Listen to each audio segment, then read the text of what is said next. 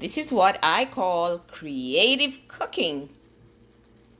Now, in order for us to enjoy healthy foods, it needs to taste good. And I'm a lazy cook. So I have figured out a way to make my food delicious, healthy, and inexpensive too. So I'll share this quick recipe with you.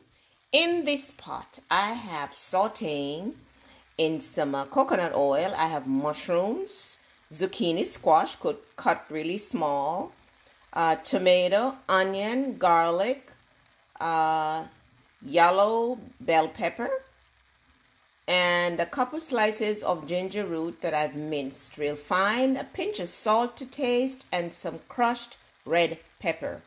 And I'm just sauteing everything until the zucchini is a little bit tender.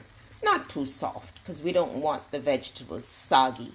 And that's dinner today with a large salad. This afternoon, we're going to have a low-calorie dinner because yesterday we cheated a little bit.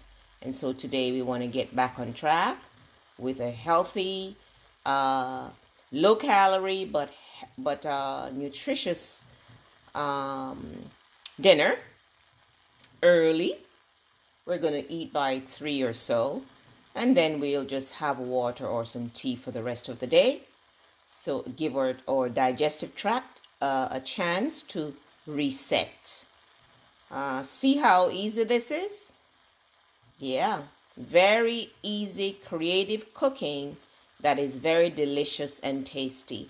By the way, mushrooms taste like meat when it's cooked, and it springs a lot of water, so I don't have to add any water to this pot. The juice from the mushrooms will steam the vegetables. I hope you try it.